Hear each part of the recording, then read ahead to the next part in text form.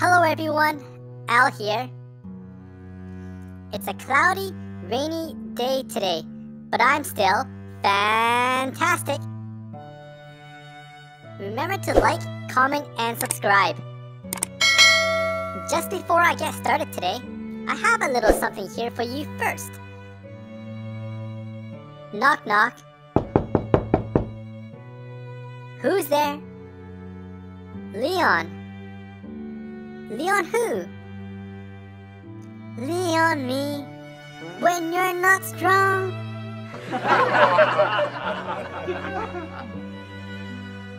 Get it? Leon me sounds like Lean on Me, which is a popular song by Bill Withers that came out in 1972.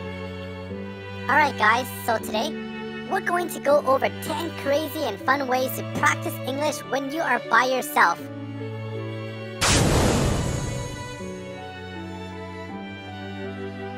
Just a quick message, number 1 is my absolute favorite way of practicing while alone. You will absolutely love it, I promise.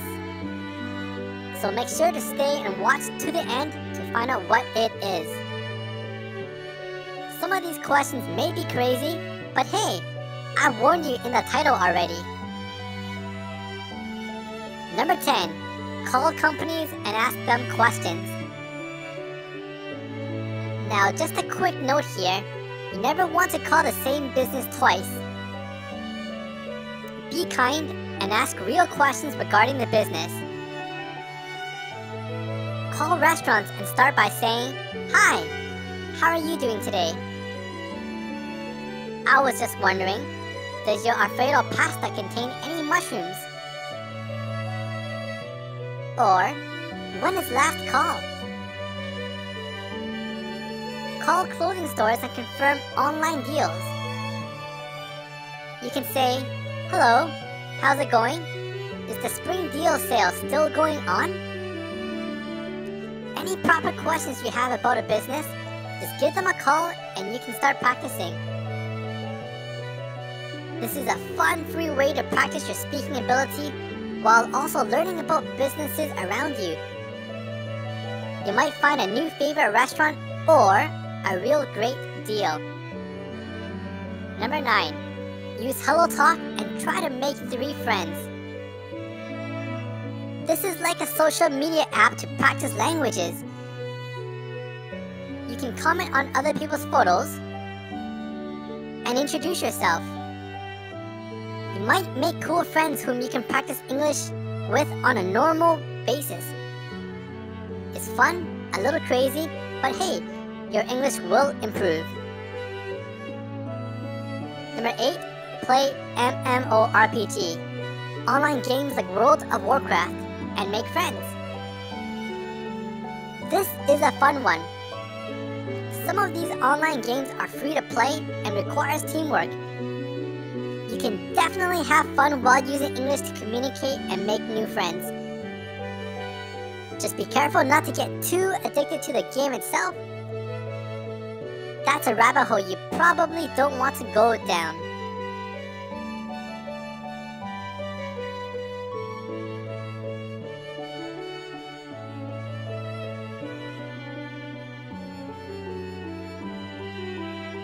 Number 7, start a podcast. Start a podcast for free and start talking on a topic that you're interested in. It's a ton of fun and you'll be practicing your English at the same time. If you do this for 365 days in a row, you'll be surprised how good your speaking abilities will get. You might also get some fans along the way. Number 6, go on Reddit and start answering questions.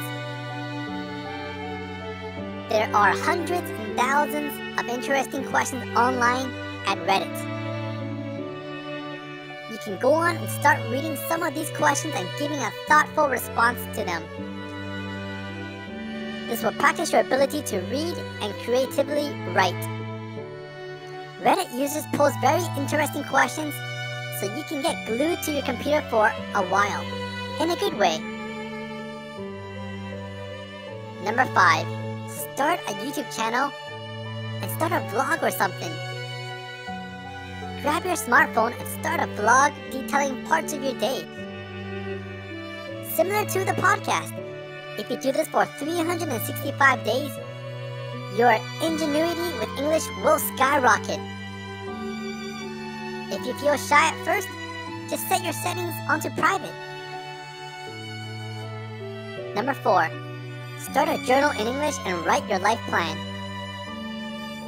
Grab a pencil or pen, an empty notebook, and start writing your life plan down. This is not only good for your English, but for your life as well. You'll have to think long and hard here. Make your thoughts in English as well. Number 3, make a list of everything you have at home. What better way to improve your vocabulary on general things than making a list of everything you have at home? It might seem simple, and you may think you know everything already, but you'll be surprised to know how much you don't know. Like the song goes in Disney's Pocahontas. You'll learn things you never knew, you never knew. Number 2, ask yourself 10 questions in English, then try to find the answer using Google. I love this method. Do you know what squirrels do in winter? How do they survive? What's the lifespan of a lion in the wild versus in captivity? You may have hundreds or even thousands of interesting questions stored between your ears. Jot some of them down in English and use Google to find the answer. Have fun with this one. Last but not least, my favorite way to practice English when I'm alone at home. Number 1, use Siri and ask questions. Technology has improved to the point where you can speak to it and it'll speak back. Like me, I'm a robot, talking. Your smartphone is like a robot too. Speak to it. Practice your introductions and question asking skills. You'll have a ton of fun, improve your English, and who cares if it makes you look a little crazy? You're home alone anyways. That's it for today, folks. 10 crazy and fun ways to practice English when you're alone at home. Which ones are your favorite? Don't forget to like, comment, and subscribe in order to keep up with my journey. Thanks again today, and I'll see you in the next video.